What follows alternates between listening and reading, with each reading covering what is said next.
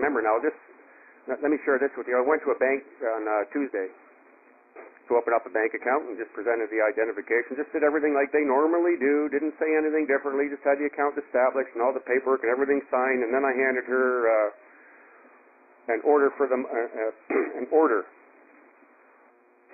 And the order was basically to the effect that the province, well, the birth certificate indicates the guarantor/trustees on this account, and so I'm issuing this order in the form of a promise to pay, but it wasn't really a promise to pay, to cover the charges to this account. In other words, the trust is covering this account, and the trustee/guarantor are identified on the birth certificate, and that's the party that the bank knows or should know who that is. It's going to cover all the charges to the account, so, checks, debits, whatever the case may be. And I gave that to the girl that opened up the account, and she didn't have a clue, or indicated she didn't have a clue what it meant, and I asked her to send it to legal, and she actually did that. And I got a call back today, and from her legal department saying they're going to close the account, they don't want to do business with me. Now, in hindsight, that may seem stupid, but in hindsight, the bank is not the trustee. Remember, I'm the settlor beneficiary, and I kind of indicated that on the letter without saying as much, but I think the bank perceived what was going on here, and they're saying, well, look, we're not the trustee. Your situation is with the government, and you need to get the trustee to do this for you. You can't, see, the settlor doesn't open up the bank accounts, the beneficiary doesn't open up the bank accounts, the trustee does that stuff. That's the job of the trustee. If banking is required, the trustee does that. If it's pens and papers and office supplies required, the trustee does that. The settlor simply gives the orders. But if the settlor is going in and establishing accounts, then he's appearing as a trustee because that's the job of the trustee. So you can see when you're going into a bank to open up a bank account, you're appearing as a trustee. So I think that, I can't say for sure, but I believe that the reason for the response from the bank is saying, look, you're asking us to be a trustee here, or you're confusing things, Vic. We can see what you're saying here, but you're coming into the bank as a trustee, and we are not the trustee either. You got to go up the other ladder and have this account opened by the trustee. And I'm not focusing on bank accounts. Bruce and I went and did that, and I said I just want to find out what happens here. I also went to the Ministry of Transportation to have a conversation with those people at Keelan 401 about when I applied for a birth certificate, I didn't know that it was a not personal identification. Well, we learned fairly quickly that went way over their heads. They didn't have a clue what we meant there, and so I've learned now from that you know what? Communicating this information to the phone company, to the offenses office, to the bank, is not the place to communicate it. We don't have a trust relationship with them. You look on your birth certificate, it says Quebec, there's your trust. In Ontario, it says Ontario, there's your trust. And of course, the government, the respective governments, are the trustees.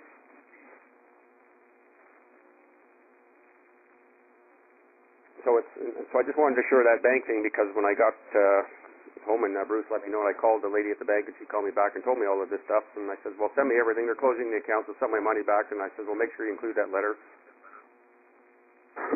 from the law firm or the legal aspect of the bank. But I believe that the reason they did that is because they are not the trustee. They serve open accounts for trustees, which is basically businesses and people who don't know who they are. So in that sense, the bank is the enemy, but I don't really want to use that language. That's not a positive thing. It's not that they're the enemy, I guess. I'm my own worst enemy. But when you start putting things in perspective, the settlor is the one that gives the orders to the trustee, and the trustee carries out those orders. So again, I'm saying this to put on you to do an acceptance for value and say I'm the settlor on a phone bill and say on a hydro bill or tax bill and saying I'm the settlor beneficiary here, I'm going to say is not going to compute because that's not information that you communicate to those parties. Those parties just want to get paid in money. That's it. That's the extent of their responsibility, of their duty, their purpose is to get paid in money. Whatever that is doesn't matter, but they take checks, cash, credit card, that's good. Fine, that's the money then, whatever you want to call it, doesn't matter, but that's what they do. That's what they deal in. They are not the trustee. Now, if you think of any trust situation, when you if you become aware of a trust has been established for you, for example, by your parents, you first go to whoever the trustee is and you introduce yourself. You do not communicate to the party that's sending a bill and say, contact my trustee. That's not his job. That's your job. So we've had everything way out of whack, and everything we're doing and doing those acceptances for value and playing that game there, it makes us out to appear as the trustee. Because if we'd actually done the right thing here, then we would not be receiving those bills. Either that, or you'd have a checking account covered by the trust that you'd just write checks and pay the bill. With how things are normally done. And this, what I'm talking here is how things are normally done. Pay attention to a court. How are things normally done? Well, let's see. On the order it says Province of Ontario. So the judge is representing Province of Ontario. He's not ordering the guy standing there. He's ordering the name. And they kind of dangled the order out there to see who's going to pick it up and pay it or perform on it.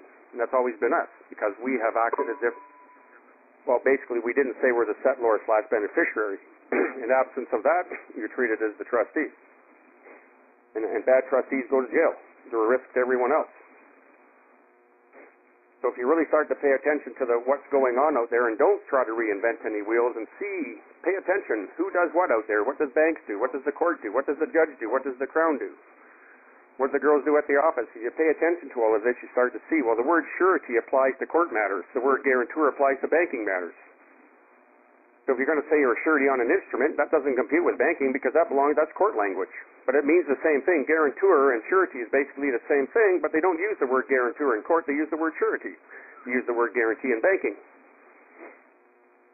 So you can see how we've really been confused or confused ourselves, and then we confuse the whole situation out there when this is about working with the what-isness of it.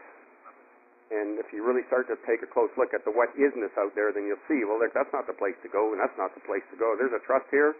I got to communicate with the trustee, and that trustee will take care of all of these things for me. It's not my job. It's not the duty of the settler to open accounts, to settle up accounts. That's the purpose of the trustee doing that on behalf of the trust. So if you're settling or putting property into trust, it goes into the trust, and the trustee for the trust does all of that stuff. If you're using the birth certificate to serve self, then essentially you're the trustee, and the real trustee is not going to do that for you. That's why the government will write back to you and say, we're not responsible for your debts. Because they don't have anything registered in their system that says that you're the settler. Nothing to say that what you're doing in the name of that birth certificate is going into trust. What they do have is it's going into you're building the treasures in your own backyard, in your own pocket, in your own bank account. So we come at it from a completely wrong perspective, and again, that's what I started off with, which just seems to be human nature, and I catch myself often. You know, yesterday was sunny and 20, and today was cloudy and rainy and 12. You know, geez, it's not such a nice day today. That's just, again, coming from that negative viewpoint, and if we have that in us sometime, we have it in us all the time, and generally that's how we're going to perceive things from that perspective. Instead of being happy, hey, I'm awake. I'm alive. I'm happy it's raining because the plants need the water. Look at the grass is growing better now, and coming from a more positive situation. So that to me relates back to how we've treated this birth certificate. We've resisted it. We've refused it. We've looked at it as somehow we're getting screwed by being in possession of it and all sorts of other stuff. But if you start to pay attention here, the fact that you're entitled by a third party to be recognized by that name, and everything you're doing in that name, you don't own it because you're only entitled to be recognized by it. It's not your name, in fact. And the birth certificate is not identifying you as the owner, but the name, which is of the trust. You can see here now that it's actually really good. To resist the birth certificate is like to resist that God gave you a human body, but how the heck can you do that? Because you didn't give it to yourself. It's true. So there's these underlying truths, these underlying principles. And when we start to see those, they permeate through everything. And as Lee gave me an example today, when you go to a bank, you deposit money with the bank. That's your property is deposited with the bank. The bank is now the trustee. And if you want the bank to do something, you write a check which is ordering the bank to pay this money, my property, over to that guy. And I'm just using the bank as an example here. So in that sense, you're the settlor, and that you put your property entrusted with the bank. They hang on to it, and they use your money or whatever they do with it. They have a duty to pay you the interest on the money. They can't get something for nothing, so that's what they're paying interest for. You're entitled to that interest because it's your property that the income or interest is emanating from. So you can carry up the same thing to the bigger picture here with the government. And again, I'm not saying who or what in the government or not even which government, but just want to create a picture here for everyone, and then do with it what you will until we. Again, I'm I'm hesitating here to say what I'm going to do because it may not be the right path. So I have to do what I have to do to find out the answer. Once I have the answer, then I can say, well, here it is. So again, as I said at the beginning of the call, this is more for information and to plant some seeds in your minds there and maybe cause a perspective shift. And certainly anyone is free to go and do what they wish to do at any time. But I can't tell you on this call and say right to that party there because I don't know that's the case, just being honest. But I do believe it's, at the end of the day, I don't think it matters a whole lot exactly who you communicate with. Government, in fact, if you look at your statutes, you should be able to figure it out very simply. Well, who's authorizing these statutes? Who's authorizing me to be recognized by the name? The king over in Africa? No. President of the United States? No. Somewhere here in Canada. Let's say narrow it down. Let's get my computer out here and read that statute. Oh, that's an Ontario statute. Oh, I see. That's an Ontario legislature. Oh, okay. So you see, you can narrow it down yourself really quickly. And I'm not saying that we won't be sharing the finality of this, and that's why I was curious that people were willing to support this, because I truly do believe now that this we're hitting the nail on the head now. So I don't foresee this thing dragging on very much longer. But in the meantime, it's just I'd like to keep the information flowing. But like I said, I'm down $800 here, and when that's gone, it's gone. The truck needs a new windshield. It's $225, and I said, well, that can wait. It's got 2 serious cracks, but it can wait. I know the good things coming, and that'll be taken care of. I'm not concerned about that. So by no means is anyone getting rich here, and I'm not suggesting anyone saying that, and I appreciate that lots of people out there would like to help, and they just are not in a position to help, because themselves are in a pickle, and I understand, I accept that. No one's asking anyone to what they can't do. But somehow, some way, we can always scrape it up if that's what's necessary. So that was really the 2 purposes of the call, is to because I'd like to keep the information flowing, but I also have to deal with my economic reality here. And again, I'm not coming from fear, and I've got lots of friends out there. So in fact, I've had this feeling in me for 3 or 4 years that it's when the money's gone that I'm really, really okay with not having any. I'm free of that now. That boom, the door opens, and I'm actually the closest I've ever been to that for a very long time. I think 1986 was the last time I had no money in the bank and had $1,200 rent due, and it was a time of shit or get off the pot. So I got off the pot, and by the time the rent was due 2 weeks later, there was plenty of money in the bank. So I had to. Sometimes you got to go down the dumps to get motivated, and that's exactly what happened. And then never turned back, and we were, next thing you know, we got $1 million business going, which is long gone. But